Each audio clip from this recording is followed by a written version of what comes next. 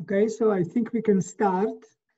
It is my great pleasure to announce Michael's talk at our seminar. With Michael's talk, our seminar goes global, in fact, because Michael is in Bielefeld in Germany. But he visited Sydney a few times, and he is very well known to colleagues from China and Japan. So it is still, we can say, Asia-Pacific seminar.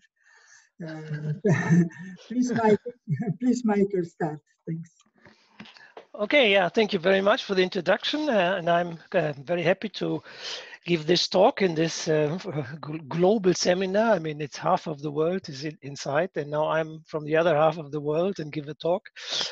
So I've just had breakfast, but so to you I should say, I don't know, good afternoon or something. Okay, so I'm going to talk about the evolution to equilibrium of nonlinear Fokker-Planck Kolmogorov equations. It's a joint work with Viorel Barbu from the Romanian Academy in Iași. And the reference, I put them normally in green, you see down here. And the paper that I'm talking about is this paper on arXiv. The other one down here, I forgot to update. I realized this 5 minutes before the talk, that this has been accepted by annals of probability. And this one has appeared in JDDS meanwhile. Okay, so now about the topic. Oh yeah, okay. So that's the contents from, first of all, the first section is about the connection of nonlinear Fokker-Planck equation to stochastic differential equations, which are also depending on the law of the solution. So these are the so-called Nekin-Vlasov stochastic differential equations. Probably you know that there is a one-to-one correspondence, more or less, between linear Fokker-Planck equation and SDEs, more precisely weak solutions of SDEs. And so one of our latest contribution was to have now the same correspondence between Nekin-Vlasov equation and nonlinear Fokker-Planck equation. One direction this was well known, as I will explain at the moment, but in the other direction it is a quite recent contribution. Okay, and then I'm going to talk about special nonlinear Fokker-Planck equation, those which are where the coefficients are not depending on the laws in a weakly continuous fashion, but much more singular fashion. And then many nonlinear PDEs become nonlinear Fokker-Planck equation. We call this the Nemitsky case, and I will explain this. And then I will tell you the nonlinear analog of what the so-called distorted Brownian motion. I know this is more an analysis seminar, but I will explain this distorted Brownian motion, the linear one and the nonlinear one, from an analytic point of view, namely starting with the corresponding nonlinear Fokker-Planck Kolmogorov equation. And then the main theorem is about existence of stationary solutions, and that will be in section 4.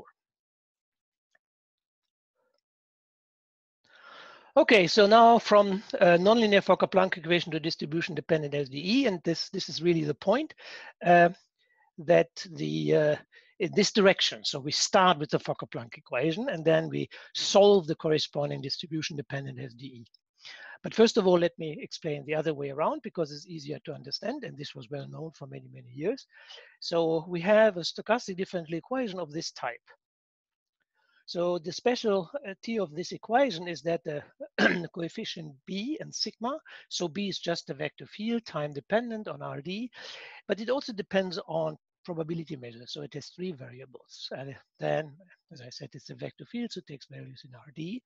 Then sigma is a function on the same space, so also depends on a probability measure and takes values in the matrices. So that means the linear maps from RD to RD. And so there are some conditions on the sigma, which I will explain later, but this is important, it's just measurability assumptions, nothing more. Okay, so then look at this equation, and so the solution is just by definition, the solution of the corresponding integral equation. So xt is equal to initial condition plus the integral of this, and then the integral of this. And this is just the usual stochastic integral with respect to Brownian motion. So this is Brownian motion on RD. Okay, and the L of xt is what is called the time marginal law of the process. So xt is defined on some probability space, so it's a random path. And then you fix t and you look where it is at time t.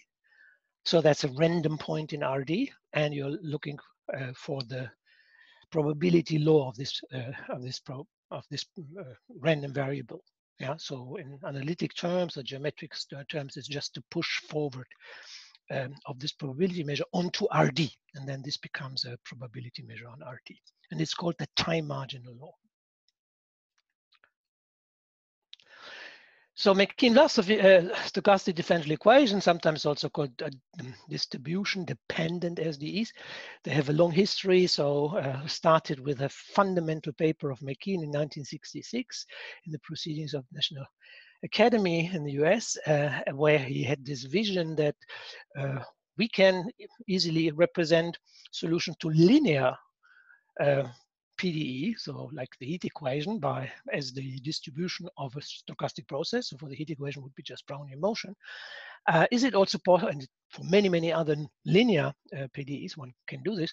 What about nonlinear PDEs? And this was exactly his dream, to represent solutions of nonlinear PDE as time marginal laws, what I just explained, of stochastic differential of a stochastic process.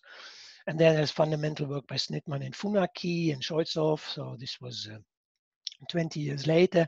And now there is a lot of papers. There are beautiful books by Carmona and Delarue, and then very, very many recent papers. I will not go through them.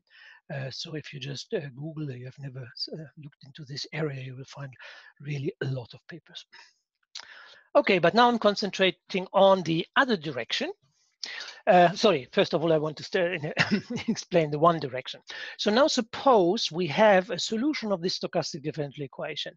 Yeah, so we have a process xt evolving in time. Yeah, so depending on chance. And then we we look at the corresponding marginal laws, and we ask the question: can we write down an equation for these laws as measures? So that means it's an equation which has a path of measures as a solution. And this is very easy, follows from Ito's formula. So just applying Ito's formula, it is easy to find the Fokker-Planck equation for the time marginal laws. So I will abbreviate this FPKE in what follows. So let us, because this is a clumsy notation, let us just notate this, denoted by mu t. So t is now running. So that means this is a path of probability measures on RD. Okay, and then we can sort of take a test function on RD and look how does this measure act on the test function. Okay, then I know the measure. If I know what this quantity is for all t and for all test functions phi, then I know. So think of C0 infinity function or CB functions is more better. So all continuous functions bounded on RD. Okay, and then you write down the equation. So this, the definition of the mu t, remember it's the push forward under xt of the probability measure p on this abstract probability space. So it's the same as this. So now I write the equation. Xt, I told you, is always the solution of the corresponding integral equation. So that's the same as x0 plus, and then comes the integral of the b part. I can go back quickly, and then the integral of this other part. And then I have to take still the expectation, right? I have to take this p of d of omega. So then this martingale part, this stochastic integral, which is a martingale, expectation of this becomes 0. So only this survives when I do this. And then it turns out there is another part coming up from Ito's formula, the second order part, that gives you a second order part of this expression. So look at this expression. Here's the second order part. So that means altogether, if you put in Ito's formula, then you get this second term, that comes from the B term and the what we call the quadratic variation part of this stochastic integral, which gives you a second order part. Okay, and then we can again apply the push forward. So we just apply this to the measure, and we remember this is just mu s. So I can write it now in blue letters like this. And this is the nonlinear Fokker-Planck Kolmogorov equation, and this is the Kolmogorov operator. So that comes from Ito's formula, and it looks like this. So it acts on this function phi. Sorry, here, this function phi, like this. So you take the second derivative, and then Aij, which is just sigma sigma tau. So that gives you the second order part. And the sigma was the sigma in the stochastic equation. So it's nonlinear because the coefficient depend on ut. Okay, so that means if you see this as a weak solution, as a formulation of the weak solution of a PDE, then you can see it is not linear. It's linear here in the mu_s, but not here because the coefficient depend on the measure mu_t. And that's the same for the first order part. So now let us drop the test function. By the way, here, this is a reference. So we have written a book about Fokker-Planck homography equations that was published in 2015. You can find also, it's mainly linear FPKEs, but also nonlinear. So you can find also that in there. So now if we write it as in the sense of Schwarz distribution, this is equation. So that means we take away this test function here. So what do? We just have to apply this in a dual way to the measure mu_s. So you can just put this onto the measure mu_s with respect to the spatial integral. Then you take derivative. The phi is gone, right? Because I just look at it in the weak sense. So then I have if I then take a derivative again of this equation, I get the derivative of the mu_t. This is gone, is exactly this expression if you put this to the mu_s. And then you can plug in the definition of the mu_s, and then in a concise form, this is then the nonlinear Fokker-Planck equation. And mu0 is some initial conditions. And you can write it even shorter like this. So this is the usual way people write it. And so that means you suppress the dependence of the coefficient on space and time, and you just stress the dependence on the coefficient on the measure. And then you see the structure, you see? So it is just a dual equation to usual, let's say, Cauchy problem, but now it's dual because you put everything onto the measure. And then you can see it's of the type Aij mu mu. So that means bi mu, here's the nonlinear part, and then mu. And this comes from this special form of the equation. I can go back again. So you can see here, here's the mu, and here's also the mu. Here's the sort of the linear part, and here is a nonlinear part coming from the fact that the coefficients depend on the measure mu. Okay, so this is the structure of these equations. Okay, so this is a lot of equations, of course. There's a large class. Not every equation is of this type, of course, but there's a large class of equations look like this. Okay, and please try to remember. So you differentiate twice in the first, and then you have Aij mu mu, and then bi mu mu. Yeah, here's the divergence. Okay, so now let us go backwards. So now I've explained to you how do you come from a Mikin-Vlasov SDE to the corresponding nonlinear Fokker-Planck equation. This is for stochastic analysts completely trivial. It's just a Ito formula. And then you see the kind of equation the laws obey. So these path of measures, which are the time marginal law of the process, obey. And this is the nonlinear Fokker-Planck equation. Now let us go backwards. So can we do the following: solve this equation, some initial condition. Suppose we can solve it. That doesn't come for free. It's very difficult to solve these equations. And then can we reconstruct the process so that it solves this equation, and more precisely solves the SDE? I go again back to the SDE in a weak sense.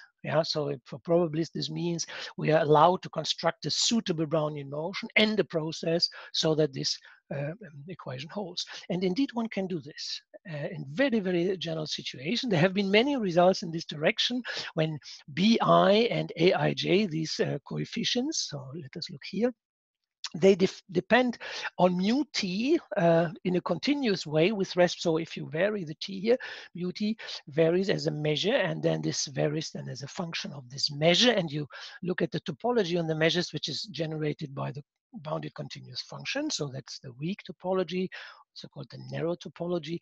They assumed continuity in this measure. All the papers. Very few papers do not assume this, that this continues in these mu_t's. And moreover, in order to solve the equation, the papers assume always their Lipschitz in the, for instance, in the Prohov metric that metrizes the weak topology, or even stronger, that is continues with respect to the Wasserstein distance. This is weaker, so with respect to the Wasserstein. So some kind of Lipschitz continuity was always assumed on these measures.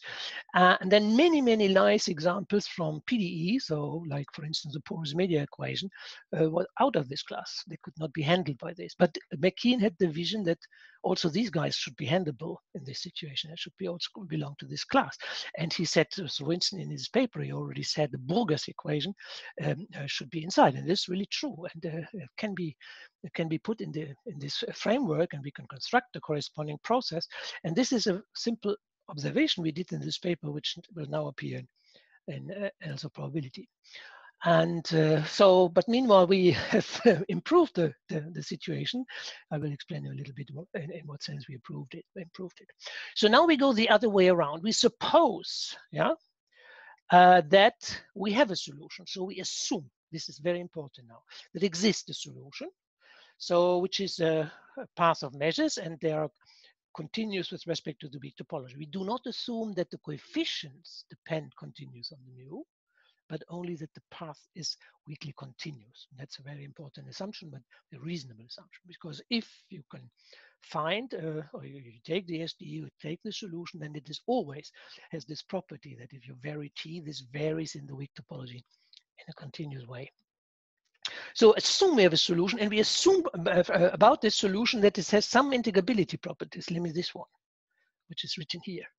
So somehow we assume about the solutions that they integrate the coefficients in this way after dividing by 1 plus x squared.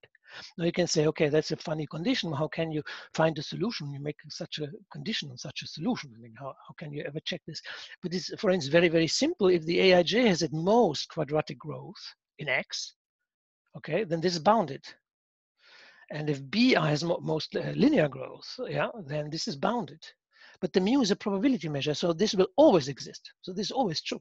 So for instance, in the case where the Aij is most quadratic growth, so which is equivalent to the sigma, let me recall the connection. So this was the connection between Aij and sigma. So also if sigma has also at most linear growth and B has at most linear growth, then this is always fulfilled from the very beginning. Okay, and here's this weak continuity assumption. So here's the theorem. And this you can find in this paper. So there was a special case, no, it was already in principle in this paper, but we have done it in more conceptual form in this paper that I mentioned, which now is going to appear in Annals of Probability. And this is exactly what I said. So when we have such a solution of the nonlinear Fokker-Planck equation, so we have worked quite hard to solve the equation. Let us assume we were successful in that, and we have this condition. Then it follows that we can find a Brownian motion. We can find a probability space with a filtration. I will not go into these technical details too much, and a process X which solves this equation.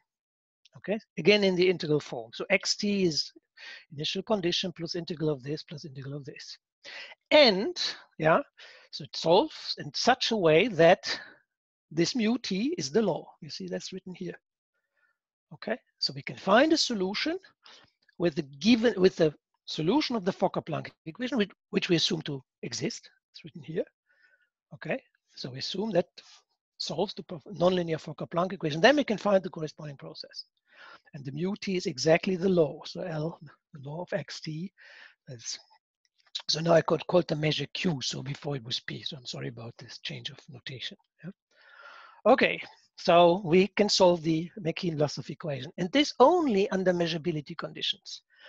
Okay, so we assume from the very beginning that these guys are measurable, and now the only thing we assume, of course we have to work hard, we have a solution of the nonlinear Fokker-Planck equation just with this integrability condition, no continuity whatsoever.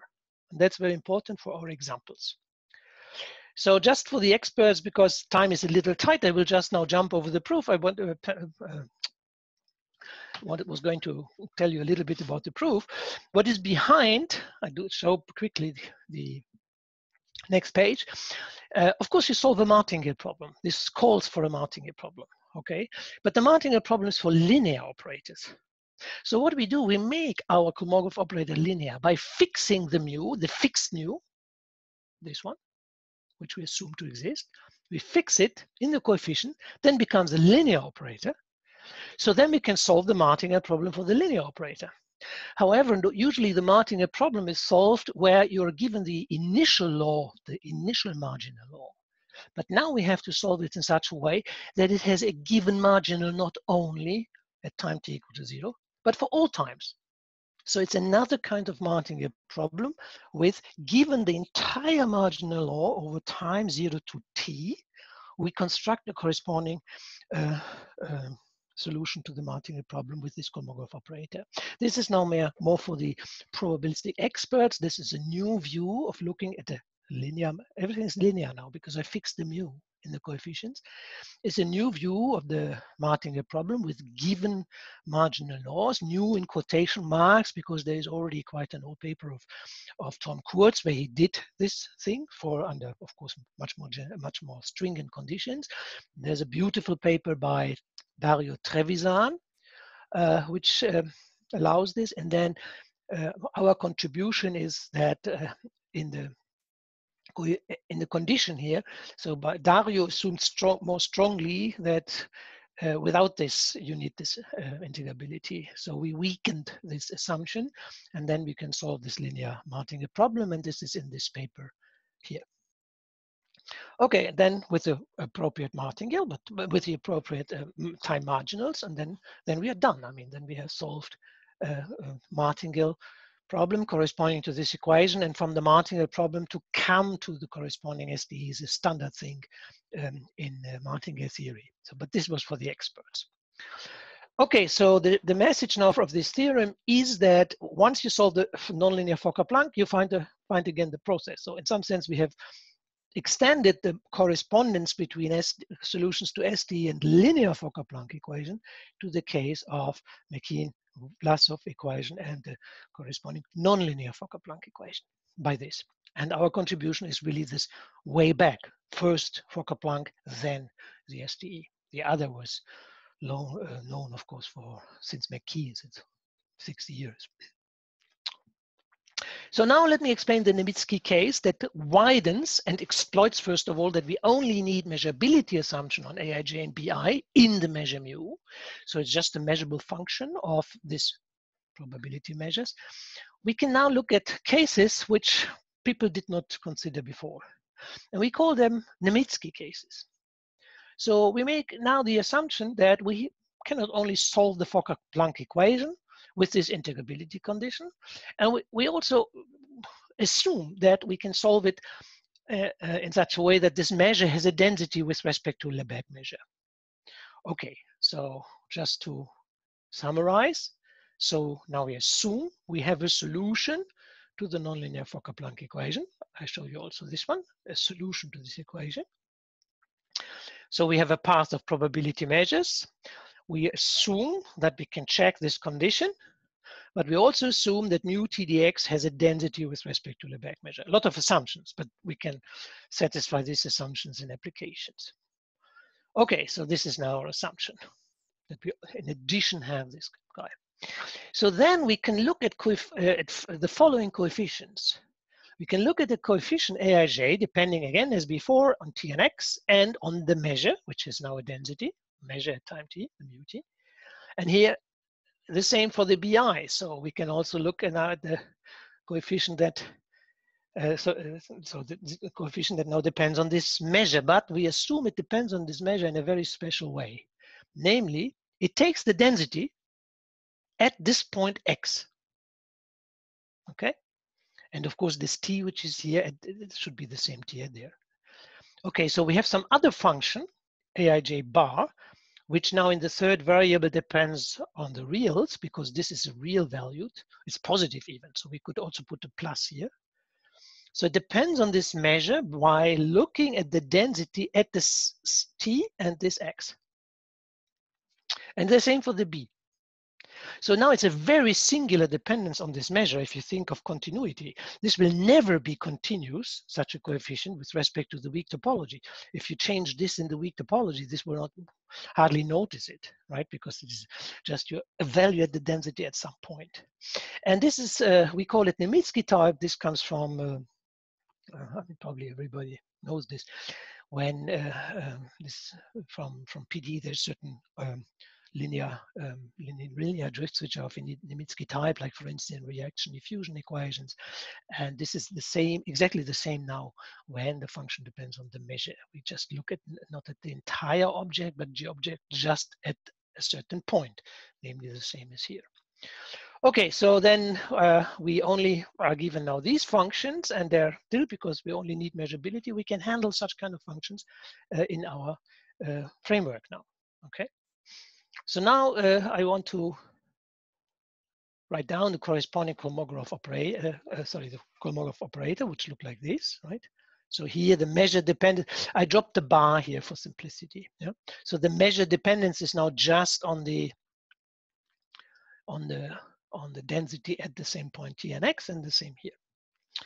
The rest is the same as before, and the corresponding McKean-Vlasov equation now would look at this like this: bt xt, and here is the law of the process at time t evaluated at t and this guy xt, and this ut xt is exactly the law. So this is the density of the law.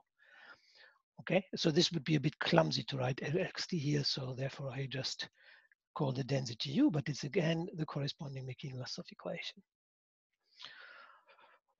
Okay, so, and this is would be the corresponding nonlinear Fokker-Planck equation. And please remember, you recognize that you have really a nonlinear Fokker-Planck equation if the coefficients are like a, I, j, u, and that times u. Yeah, so there's always a product here. And here is the nonlinearity and then a product. And that is the structure of these operators. So here's an example. And this is exactly this nonlinear distorted Brownian motion, which I would like to explain to you.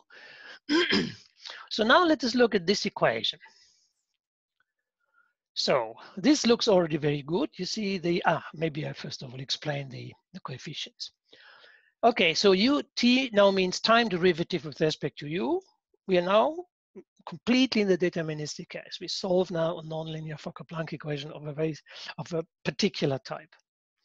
There's a 1/2 Laplacian, then is here a function beta of u plus divergence, and this is a vector field.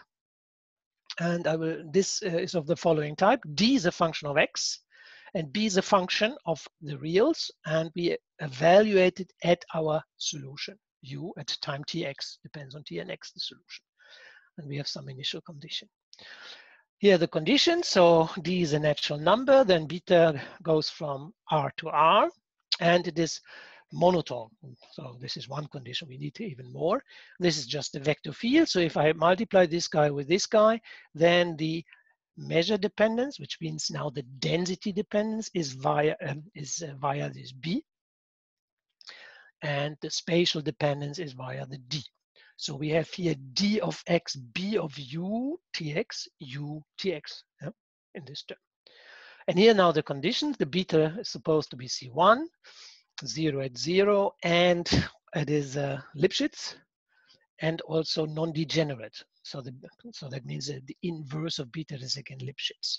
We are presently working on the case dropping this, so that this can be 0. Should be monotone, the b, so b prime should be non-negative, but we want to allow this also to be 0. And this is now a new paper which we are still working on. B is just CB intersected C1, and then the D is a nice vector field. So maybe this condition is somehow, for simplicity, we need of course some conditions, but this is not optimal here. But this is important. D is minus Laplacian of phi. Sorry, gradient of phi. So it's a gradient of a function, and it is this function phi is kind of a Lyapunov function that goes at infinity when x goes to infinity, bigger than 1, so it should be big enough, and it should also go fast enough to infinity, but not too fast. So for some power, the reciprocal should be in L1. Now you can say, well, this is not the Fokker-Planck. You told us it should be coefficient u, yeah, but this is not. Okay, we make a trick. We just divide by u and multiply by u. Then we have bu divided by u times u. In bu divided by u is well defined because of this condition, because then, in this condition, because then b of r is less or equal to constant times r. So then this is always well defined. So now here are our AIJs. Yeah, AIJs, here is this one, and then this is the other one. Okay. Now let us look at the corresponding nonlinear Kolmogorov operator. So here we have the dependence on the measure in front of the Laplacian. Yeah, we have integrated by parts, so the nonlinear coefficient appears here. And then we have the divergence becomes the gradient after integrating by parts in the quotation marks, and then because it's in the sense of distribution, and then the B depends on the U. So why do I call, so that's a Kolmogorov operator, yeah. So everybody knows a special case, namely if beta is the identity, then this cancels, so we just have 1/2 Laplacian. And if the B is constant, okay, this is constant, then we just have a drift. Okay, sometimes this operator is called the Witten Laplacian, but Kolmogorov studied this about 50 years earlier in his fundamental paper, 1936, about the reversibility of the laws of nature. So it's a very well known operator, and there's a very well known stochastic process solving an ordinary stochastic differential equation, which is the distorted Brownian motion. So now this is the sort of nonlinear analog of this. And this is the Mikhail-Vlasov equation. Now I've written, instead of U, Tx, really the law, and it becomes a little bit more complicated to write. Yeah, so this is this, and then we have this drift, which depends on the law at the point xt. Okay, so now we have seen already that once we can solve this equation, then we can solve the corresponding stochastic equation, and then we have proved that exists the corresponding process, which is a nonlinear distorted Brownian motion. So now we'll tell you that we can actually solve this equation. Okay, and then together with the other theorem, we have that exists such a process. Okay, so well, this is an example of phi, but it's not so important. And so how do we solve this equation? So we use nonlinear semigroup theory. So that means we look at the operator A that appears in our, in our Cauchy problem. Yeah, we are solving a Cauchy problem here. Yeah, just a Cauchy problem. So we look at the operator on the right-hand side. We prove it is maximal accretive in L1, and then we prove it generates a semigroup. Okay, corresponding semigroup. You have an accretive operator, you have the resolvent, and then you solve the and then you have the corresponding semigroup using the Crandall-Liggett approach. Okay, so here very quickly, because I want to tell you also about the asymptotic behavior. So very quickly, so you really prove that this operator A is accretive, which is exactly this, and it is on2, so it's maximal or M accretive. And furthermore, we can prove the domain is dense.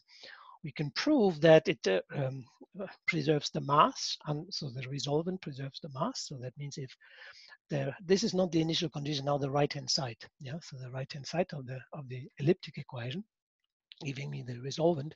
So that means it preserves measure and it preserves positivity. And then we can use the usual way. Once you have this M accretive operator, you can solve the corresponding Cauchy problem. And this is done by this Euler type approximation. I have no time to go too much into this, but then we can find the corresponding semigroup by Euler's formula. So UT is a semigroup, ST. Let me just go to the next page. And then you will see it. Here's this semigroup, STU0. And so this is kind of exponential TA. Yeah? So it's exactly as in the linear case. It has the semigroup property, and it is strongly continuous. It's not linear, but it is still a strict contraction. So it's Lipschitz with Lipschitz constant less than 1. And this comes from this famous Crandall-Liggett construction, which is sort of indicated here. If you want, I can send you the slides. You can then look in more detail. And then also the semigroup, because this preserves measure and preserves positivity, then this preserves measure and preserves positivity. So if I apply, so this is written here. So if I apply now this UT, which is just given by this operator, the limit of this in a strong sense, so then this semigroup is a probability measure for all t. U0 is a probability density. Yeah? Okay, and then it solves the equation. So this is a solution to the equation. This is solves this equation, which is exactly my Fokker-Planck equation. So it's exactly, oops, sorry, this equation. Okay, this is my A. I just written it on the left-hand side. So this is why I had to solve it. It is not at all easy, but because we have a porous media part and we have a first order part, so this is a little challenging to find this solution. But this is not our main result in this paper. We want to prove that it has an invariant measure under certain conditions on our coefficients. So remember, the drift in my nonlinear Fokker-Planck equation was given by the gradient of a function phi. You should think of phi as a kind of potential or energy term. So therefore, we do not only look at L1. I explained to you this ST is a C0 semigroup in L1 with respect to the back measure. Now we also look at L1 with respect to this weighted measure, which comes from the drift. So that is very analogous to the distorted Brownian motion, yeah, the linear one. So we do something similar in the nonlinear case. And this sort of weighted norm, which we denote by this double norm, is sort of respects the semigroup in a way. You see, it is almost also of linear growth with respect to this weighted norm, our semigroup, our solution machinery. So U0 is the initial condition of the Cauchy problem. This is the solution. Then it is almost of linear growth. However, there is this additional term. So that is the L1 norm with respect to the back measure, which causes some problems. Yeah? If this wasn't there, then I think it's quite easy. Just keep this in mind. Okay, and then, well, we drop this remark, it's not important. And the theorem down here already said, so once we solve the Fokker-Planck, then by our general machinery, we also solve the McKean-Vlasov SDE, so we have constructed the non-linear distorted Brownian motion. So now we come to the asymptotic behavior. If you want to study asymptotic behaviors, you need a kind of Lyapunov function, yeah, or an entropy function or energy function. There is different words for this. Okay, so now in what sense? Well, we have this semigroup. Look at this one here. U0 is an initial probability density, or even more general, it can be only non-negative. But this M it should be integrable with respect to this weight that I call M. Space of all function in L1 with respect to this weighted measure, this one, I call M. So this is what we need. This is the most important observation. Okay, so we can basically now solve this, of course, once as long as this is in L1, and then I also would like to have it in this space M. We can construct a solution, and now we would like to understand what happens when t goes to infinity, because that should give us the invariant measure in this nonlinear situation. Okay, so we need to study this, and then we need sort of a Lyapunov function of this guy. Now this is a path in L1. Yeah, U0 is a probability density, so this is a probability density in L1 for every t. Okay, so it is a path in L1. So we need a Lyapunov function for this path. And usually when you work with measures, people look for Lyapunov functions, which is just a function, and you integrate with this path. And then you try to tame this path or to analyze the behavior of this path. However, this is not enough. You need, and is well known in nonlinear situation, you need a function of this guy, not just integrated with integral with some function on the state space, which would then be a kind of linear Lyapunov function. You need a nonlinear Lyapunov function. And this is usually in classical situation, when you just look at the heat equation, for instance, which is a special case, then this is the famous Boltzmann entropy that you take. But now we are in a nonlinear situation. We need an analog of the Boltzmann entropy. And here it is. So we look at this function. So you see, we take beta prime of S divided by SBS, we integrate it, and then we integrate it again. Now think for a moment, the beta prime would be, the beta would be just the identity. So this would be 1. And suppose this drift part, the B in the drift part, that this beta is also constant. Okay? So then we would have, so we still have our other part of the drift, the D part, yeah, but this would be just a constant.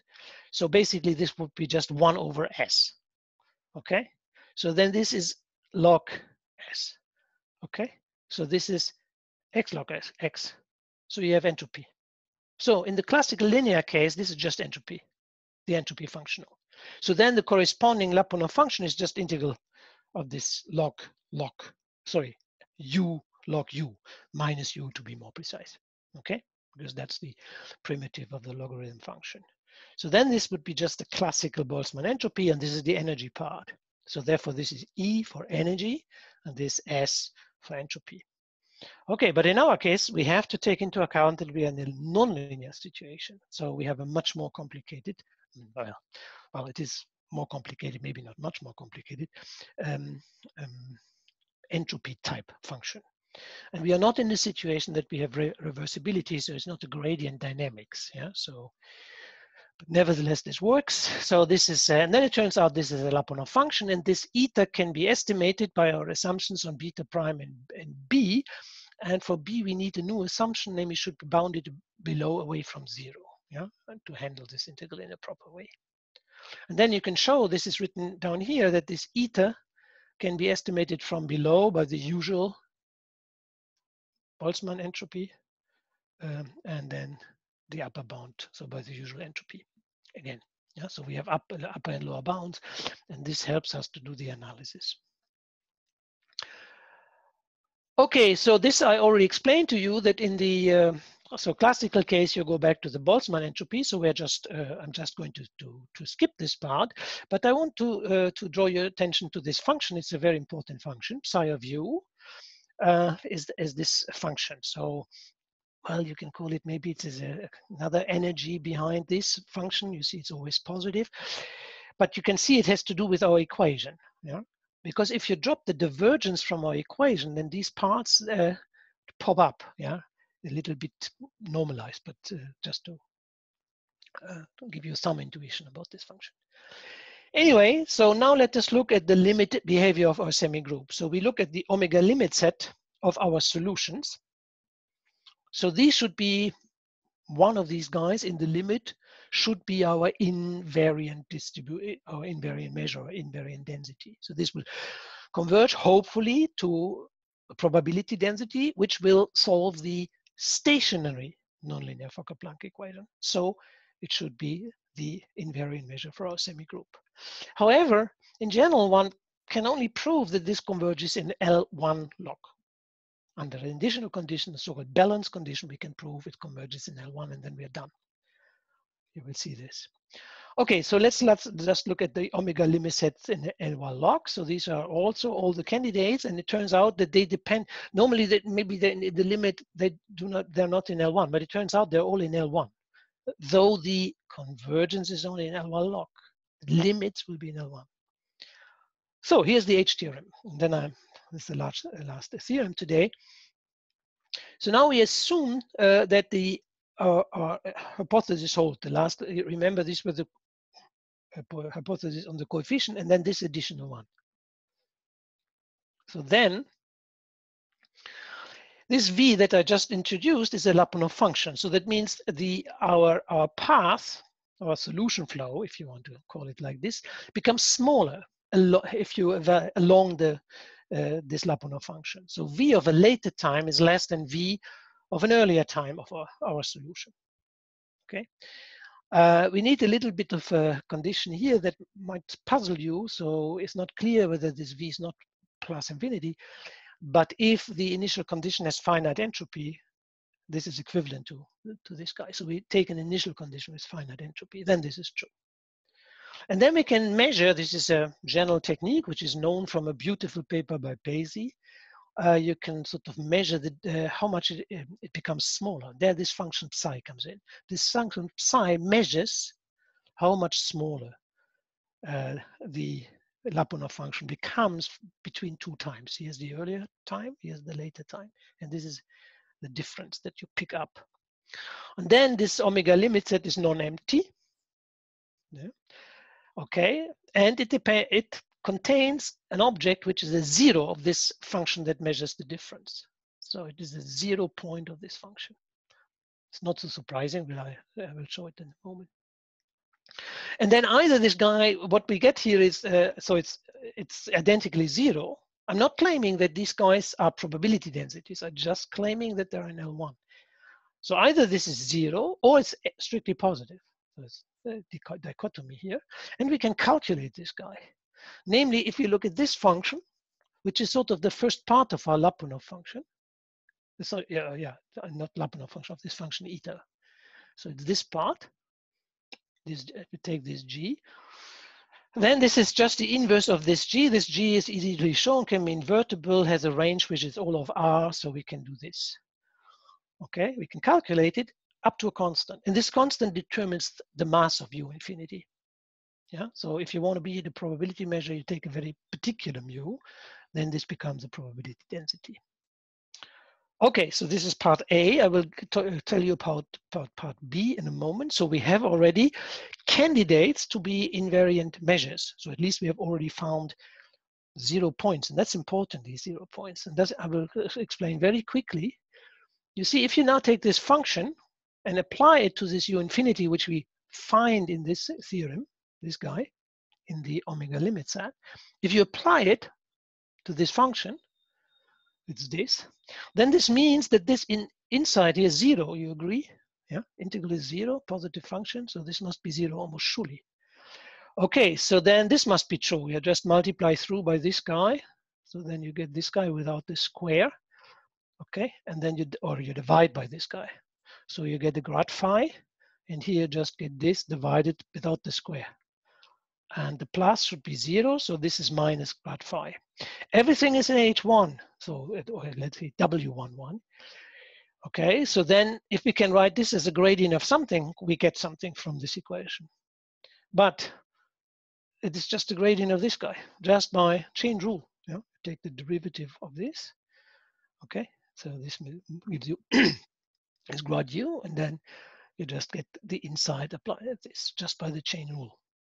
Okay, so this is the same as this. So therefore we have two gradients here. They are supposed to be equal. So that means these guys can only differ by a constant. This is exactly our function g here applied to u infinity. So it follows that this guy is the same as this guy up to a sign and a constant. So we get this formula that was a bit magic before, but it's not magic, it's easy. Okay, now the second part, and then I stop. So now we need this balance condition. So remember, this gamma 1 was the Lipschitz constant of the beta, so it measures sort of the largeness of the beta in some sense, and then it measures the second order part, because the equation was Laplace beta of u. Okay, so this measures the largeness of the diffusion of my distorted Brownian motion, and this is sort of the largeness of the drift. And the drift must be strong enough to kill the diffusion. Otherwise, you cannot hope for an invariant measure in the limit. So this balance condition, under this balance condition, we can prove that the omega limit set in L log 1, in L1 log is the same as in L1. And then it follows, we have uniqueness. So the omega limit set with respect to L1 norm is the same as the one L log norm, and is our guy u infinity, which is a 0 of our psi, and then this guy can be calculated like this, and is uniquely determined to the initial mass of this. So if this is a probability law, the initial, then this guy also is a probability law. Okay, and then mu is the unique number that determines the mass, as I already told you. It must be the same as u0, because the dynamics preserves the mass. And then, as you imagine, we also have that it is an invariant. It must be, by definition, yeah, this omega limit set, if it is only 1 point, must be invariant our ST. So like in the linear case, this invariant measure is invariant under ST, and it solves the stationary nonlinear Fokker-Planck equation. And this is the last thing we look at. So this u infinity solves this equation.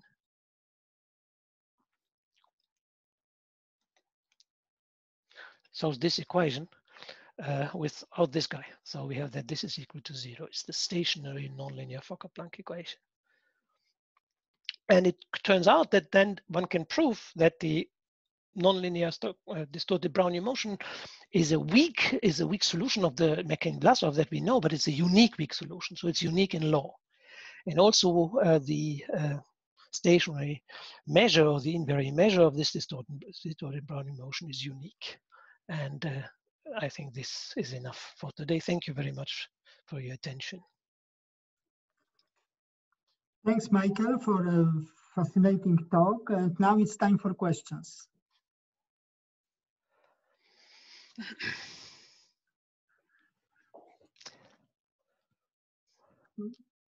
Any questions?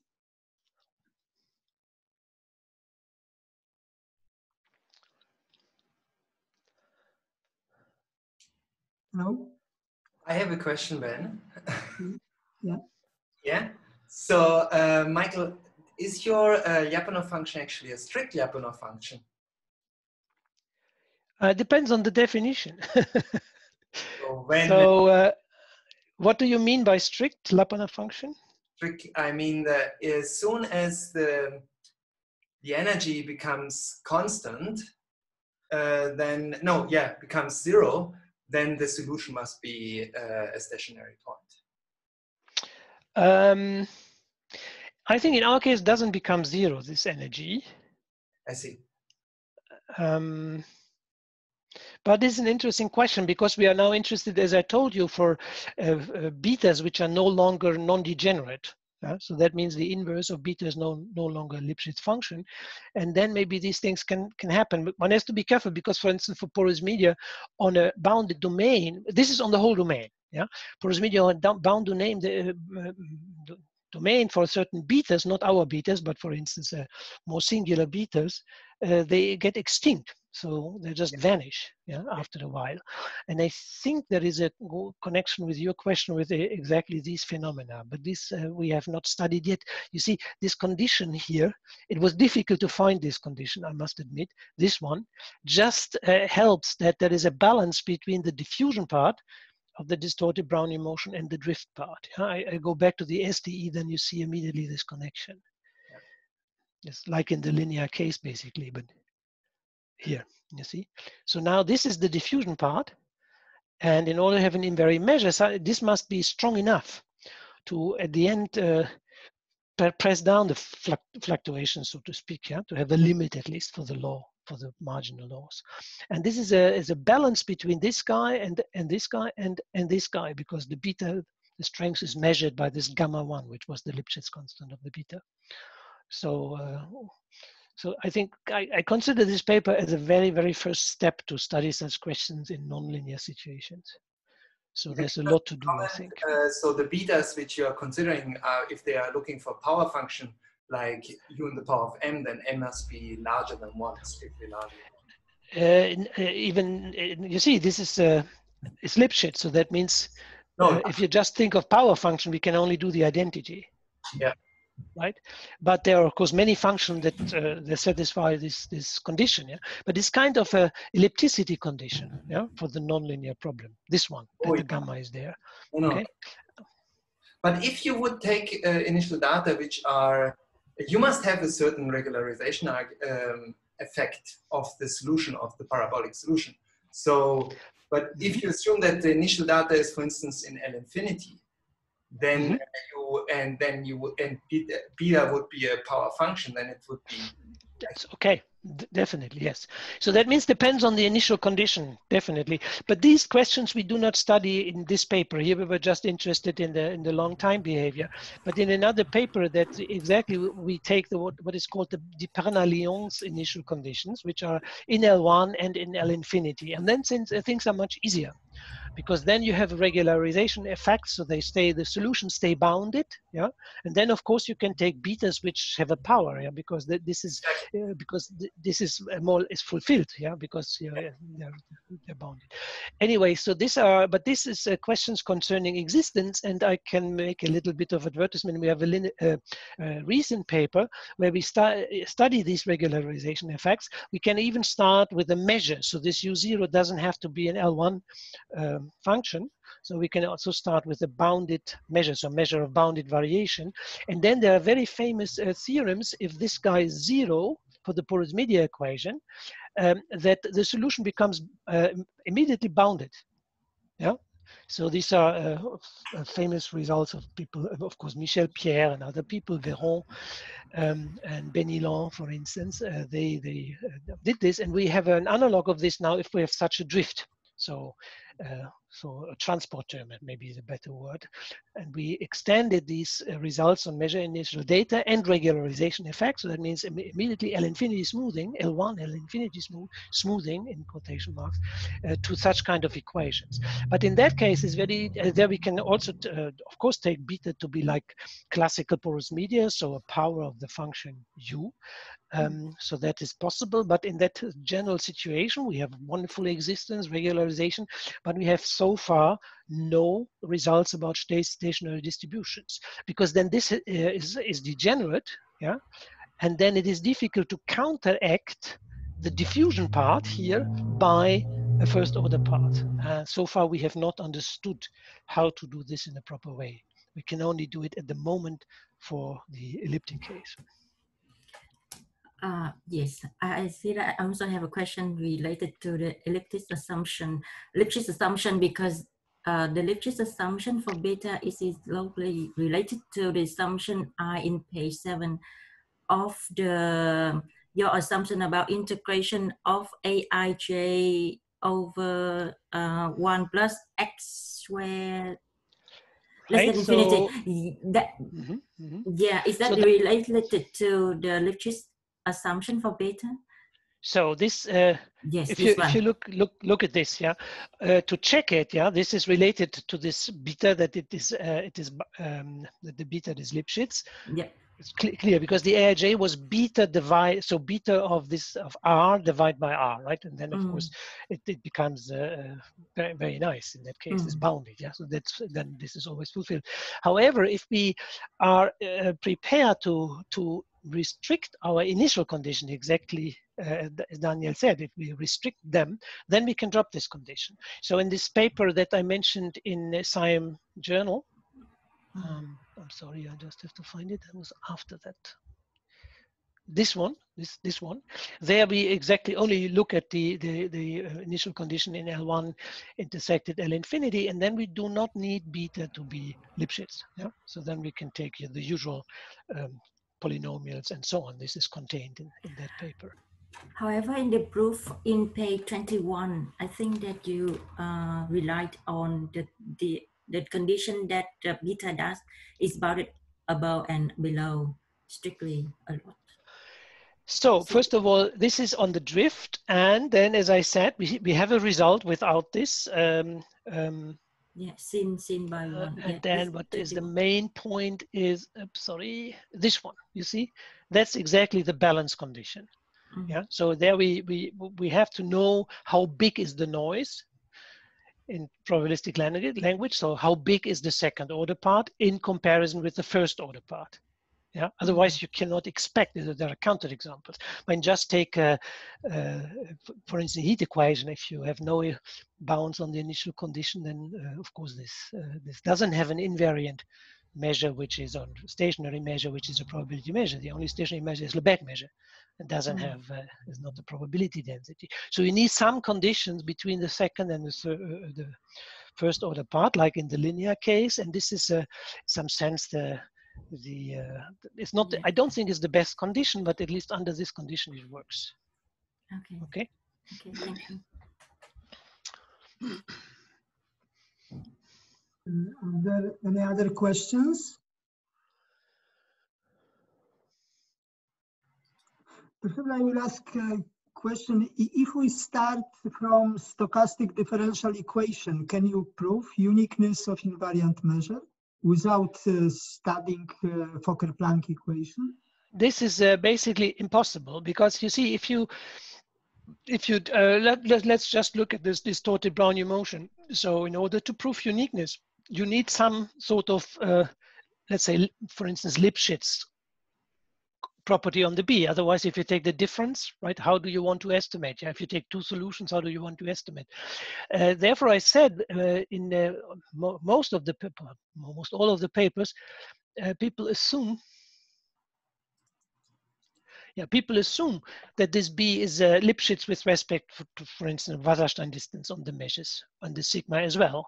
And then you can prove very easily uniqueness for the stochastic equation, even pathwise uniqueness. We only need weak uniqueness, right, to get the weak uniqueness of the Fokker-Planck equation. But otherwise, it's in order to prove weak uniqueness of such equations. Also, then people use always that this is continuous with respect to the B is continuous, sigma is continuous with respect to the weak topology. But in our case, this is also not the case. Okay, so therefore the weak uniqueness, we found a technique to prove this, and this is in a recent paper with Fengyu Wang and Pampang Ren, where we show how can you get weak uniqueness also for these very singular equations where you have Nemitsky type dependence. But it is very hard, and so far we always need the non-degenerate condition on the B. So we heavily need this condition that is bigger than some gamma, otherwise we cannot prove. We have one example, one example where we can drop it, but this is what I'm just writing up, so you have to wait maybe a few weeks and then you can find on archive also such a case, but it's usually very, very difficult to prove this weak uniqueness for the stochastic equation when in these Nemitsky type situations. Yeah. And you see, it's very important that we have Nemitsky type, otherwise this equation would not be of that type. Yeah, the beta depends on this by evaluating the law at time tx. Otherwise, these PDEs do not belong to this class. So the main step is to go to the Nemitsky situation in order to cover this equation in this framework. Okay, thank you. Are there any other questions? And I have a last question to Michael, just one short one. So it seems to me that one could maybe also, but please correct me, Michael, use the Wasserstein approach completely from the scratch. So, and then later you want conversion NL1, which is very strong. You could maybe use Caesar-Kolbeck inequality. And then you would maybe probably get the same type of conversions which you got. So if you just go to the abstract theory of gradient flows in metric spaces, I can imagine that your Nemitsky type NLFPKE does have a solution. And then you can use the stability analysis which exists in the literature to maybe prove this one. I have a doubt about that because these are not gradient systems. Okay. Because of the. I think if you look at some special cases, I can imagine that this might work. But one has to check, of course, the details. But in our case, because it's not gradient system, this becomes, because of this B, it is not a gradient system. Because if you had this special case that you have in the Brownian motion case, just a moment here, in the special, when this is not there, then it's gradient, because this is a gradient of something, and this is gradient system. And this is a gradient guy, and then if this guy is not there, then it's a gradient system. Then probably you can do something in this using the general machinery. I see. Thank you.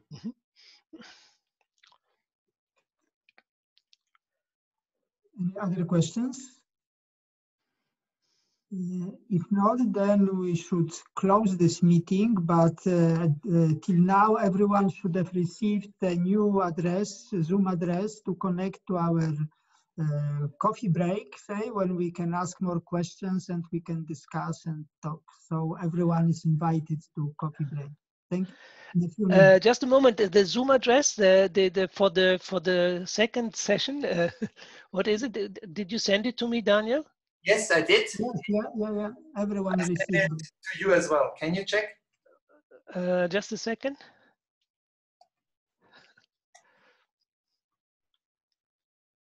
I'm pretty sure I entered your email. Okay, then I'm sure I have it. Otherwise, I sent you an email. Okay. Yeah, at 4:30 I send it to you. Probably you got several other emails, but at 4:30 you should have got it. Okay, I check it. Okay, and then it is in 15 minutes, right? No, it starts now. Just you now go. Already. Okay. Okay, so then I go to the other one. Okay. But Michael, if you want to get the coffee, go and grab a coffee. Okay. I mean. Okay, it's on you. Yes, okay, see you in a moment. Yeah, thank you. Bye. So bye bye.